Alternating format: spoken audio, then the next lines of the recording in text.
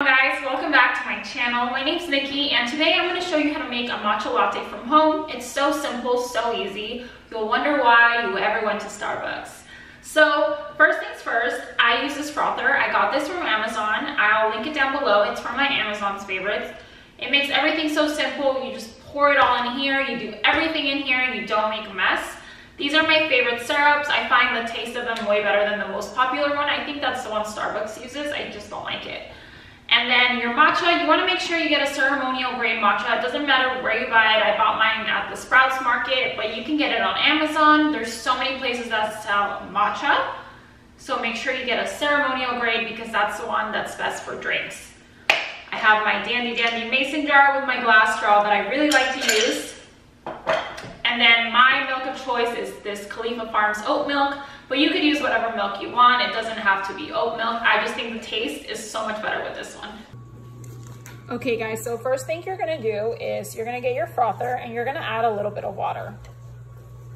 Just a tiny bit, just above the little spinny thingy. And you're gonna get your matcha.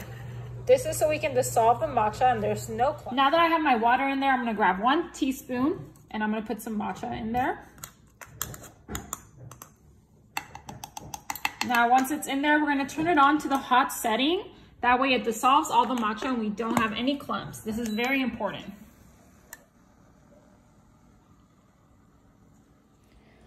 So now that my matcha is dissolved, I'm gonna go ahead and add my sweetener. And I'm gonna use this syrup. This is my favorite syrup. But when I'm trying to be healthy, I actually use monk fruit or stevia.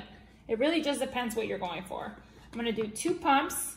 And then since I'm making this matcha for my mom, she likes to use the Oatly oat milk, and you can find this at Target. So I'm gonna add a little bit of oat milk.